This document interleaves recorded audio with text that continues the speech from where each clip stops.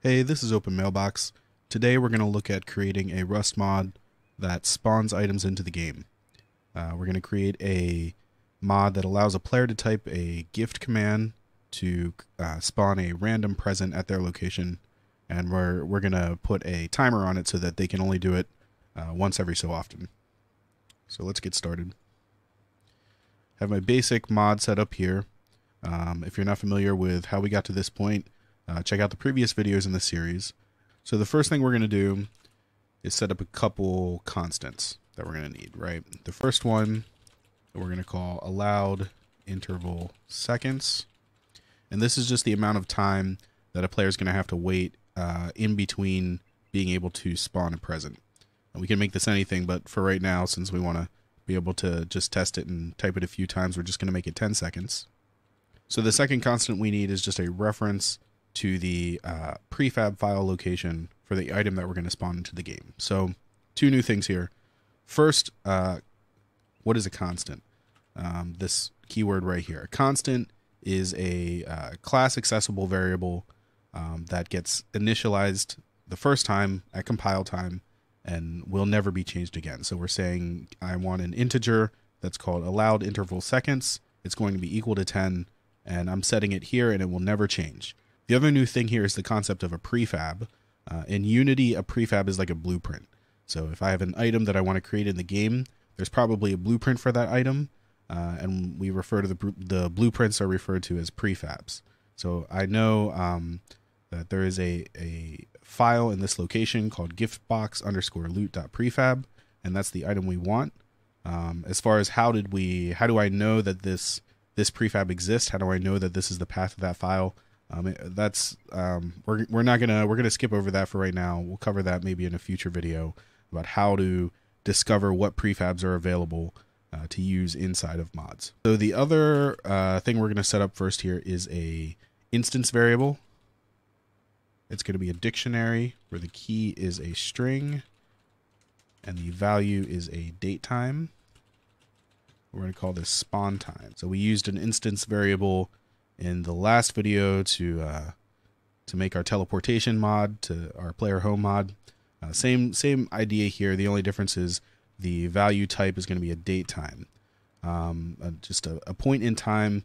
If you were to look at your clock, whatever time it is right now, that's an instance of a date time.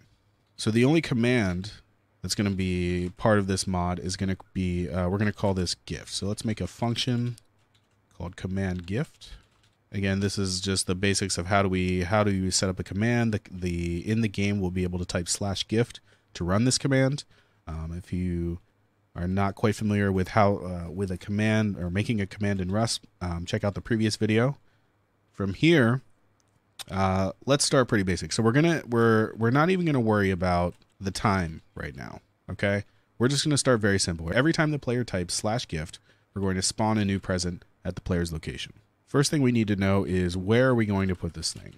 We're going to make a new variable in here, spawn position. It's going to be a 3-dimensional vector with the player's current position X, Y, and Z, except for the fact that we're going to offset the X a little bit, just so the object appears in front of the player. So vector 3 is a Unity type that describes a 3-dimensional point in space. If you watched the last video, you would remember that I mentioned that Oxide framework provides us with a generic position type so that we don't necessarily have to reference Unity specific data types. In this case, the function that we're going to call to create the object actually needs an instance of a vector 3, so that's why we're using that data type here. So this is where we will actually create the item, and we call gammanager.server.createEntity. We pass in the reference, the string, to the prefab that we're going to create an instance of, and then the position where we want to create it. And then the only other thing we need to do is call entity.spawn. And let's also show a little message here, just so we can see in the console, in the logs rather, that that a player spawned an item. That should be all we need. So let's copy that over into our server. So now we can type gift, and there's our gift spawned into the game. poke it a few times to open it up, and we get a couple presents out of it. The next thing that we want to do is add a timer to this. So we only want a player to be able to spawn a new gift every 10 seconds using this constant that we had declared up here. Before we actually spawn the present, we're going to add a new conditional here. We're just going to check to see if we already have a reference to a time when this particular player created a gift. If we did, we're going to do some stuff. If not, then we don't care, and we can immediately spawn a present, right? So the other thing we need to do here is we need to make sure that we actually record the time when the player spawns the present. We're going to set a key in our dictionary with the player ID. We're going to set it to whatever the current time is. Datetime is a C# class, not specific to Unity or Oxide, but the entire C# language. You can look it up and see what all different methods that you can call on it. So now that we have a time, we know that there is a key in here for this player. So let's pull that out. We have the last gift time. When was the time that this player created a gift? And then what we actually want to know is how many seconds has it been since that happened. So to do that, we're going to do a little math on our timestamp.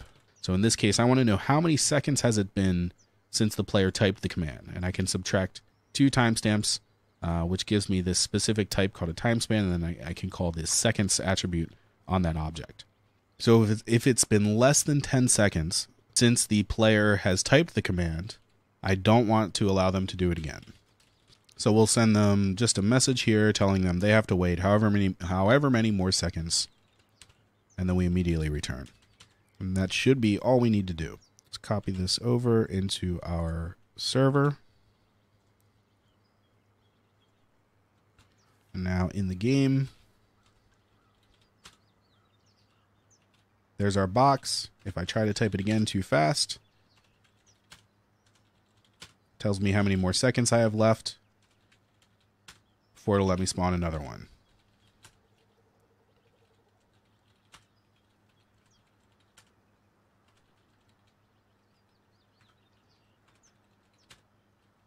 And that's all there is to it.